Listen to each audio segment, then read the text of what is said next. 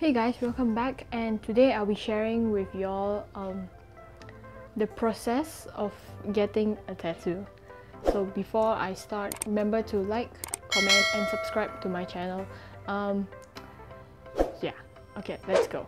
First things first is you have to decide on what design you want. You want words or you want pictures, animation, characters, or what? You just have to figure out what you want first. So after you're sure on what tattoo you want to get, then you can head on to social media platforms to look for tattoo parlors that houses tattoo artists which have similar styles to the design that you want, because some tattoo artists don't really do, like, I don't know, color tattoos. Or you can do your research and you can look at the tattoo artist their artwork, so that you can compare, you know, like you can compare and make sure that they will be able to produce what you want on you. Okay, after you have confirmed like whichever tattoo parlor you plan to do it at, to do the tattoo at, then you can DM them or PM them, and then you can just roughly tell them like where is the place that you want the tattoo to be, and what is the size. I mean, takai agak-agak roughly, so that they can quote an amount for you to prepare.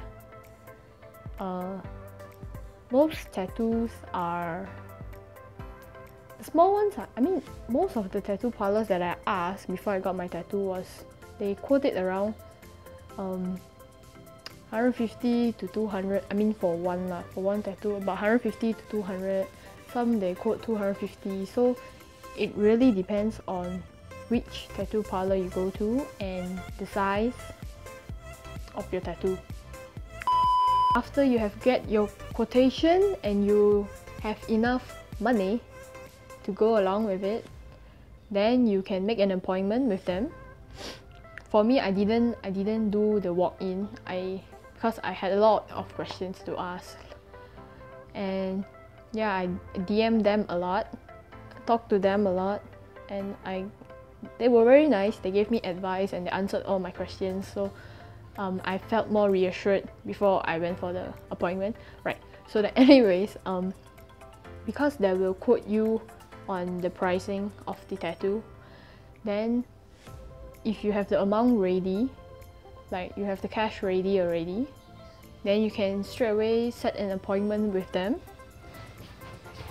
You can set an appointment with them, and then you can wait for the time to come and go for the appointment. Right, another thing I need to highlight is, especially for first timers, right? If you want wording tattoos or any tattoos lah, it's best that you get the image, like the image, how do you say this? They needed the words not on someone else's body. Like, it has to be, I don't know, a clean background, like not tattooed on someone else. Yeah, so I was a bit surprised lah, because I didn't know how tattooing works, right? So if you have any tattoos that you want to do, it's best that you can get a tattoo. You can get a tattoo design with a plain background, because that will make the work easier for the tattoo artist to do the tattooing, right? So okay, after you've made the appointment and your appointment day is here, okay, so there will probably be a lot of nerves and probably some excitement as well. I was very nervous. Like, my appointment was at 2, I think, 2:30. I was there like at 1:30. I was 30 minutes earlier. So yeah, and then I have no idea what step is this, but like I mentioned earlier, because the tattoo that I showed them, it was on someone else's body, so they couldn't proceed yet. We couldn't proceed yet with going straight to the tattooing. We had to look for the fonts instead, because we can't tattoo. I mean, this is on the parlor that I went to. Okay, they couldn't tattoo the tattoo that I want, which is already on someone else's body. So yeah, after we got the design and the alignment done, they had to print it out, and then, you know, all those when we were younger, there were a lot of all those sticker tattoos which will peel off in like 2-3 days. So yeah, they printed that out and don't know do what to it, and then they sticked it at my arm. Then they asked me like, my tattoo artist asked me like, is the alignment alright? Do you want it bigger and whatnot? So then we did that like twice. Then after that, I got the size and the alignment right. Then we went straight to setting. The tattoo artist went straight to setting up the place and sterilizing it. Make sure, very important note is to make sure that your tattoo artist always uses a new needle when they are tattooing you, because it's hygiene is very important, okay? So yeah, after she set up, then I was asked to sit there. Then she started doing the tattoo on the front first. So the fascinating thing is, I'm not sure how other tattoo studios do this, but this is what I experienced, okay? So I'm just sharing with you all so that you all know what to expect, if you want to expect. Then we head straight to sitting and tattooing and inking. So the inking, right? So the inking process wasn't too bad. It was very fascinating to see. A video will be playing here. Yeah, a video will be playing here, so watch it. Oh no, I think I'm gonna flinch. So hold on. Okay.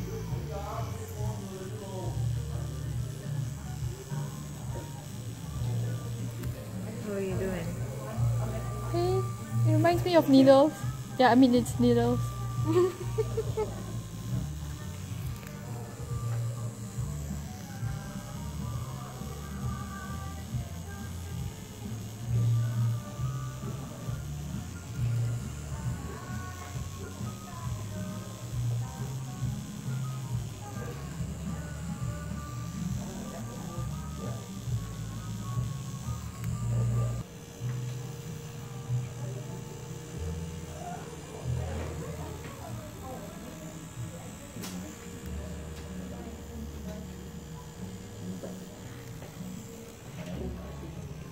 Yeah, technically that is the process of how I got the tattoo from A to Z. But so after she was done tattooing, most tattoo artists would take pictures of their artwork, their hard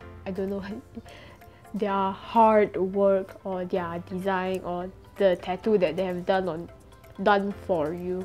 So my tattoo artist snapped a few pictures of both tattoos, and then yeah, she helped me with the the tattoo parlor I went to. The aftercare was a bit different because they didn't provide me any cream for the aftercare, but I don't know lah. What was I saying? Because I googled before, like, the aftercare process, so that I saw that a lot of tattoo parlors, they give creams for you to apply daily, I think. So I was expecting to do that as well for my tattoos, but I'm not sure if this applies to all tattoo parlors, but like the tattoo parlor that I went to, they just gave me a... Okay, so after my tattoo was done, they just sticked a sticker, transparent sticker, which is waterproof, and it will help to protect and heal the tattoo.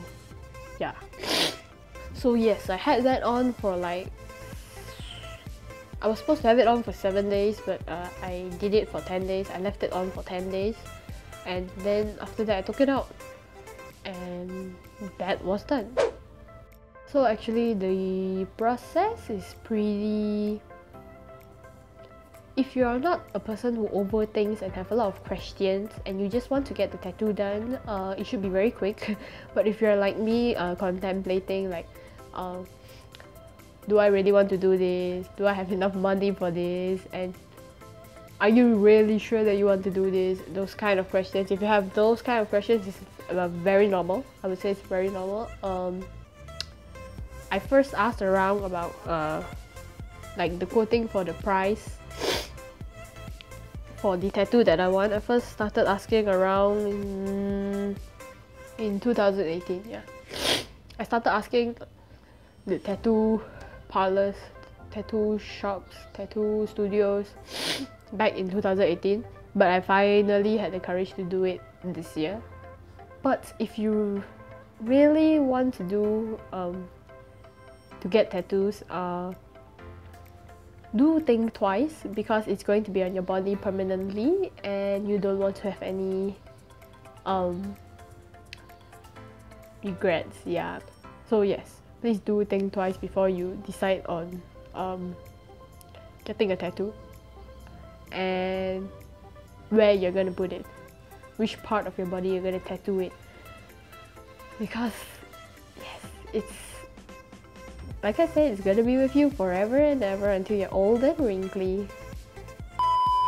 So that's all for today, and take care, stay safe, and see you soon.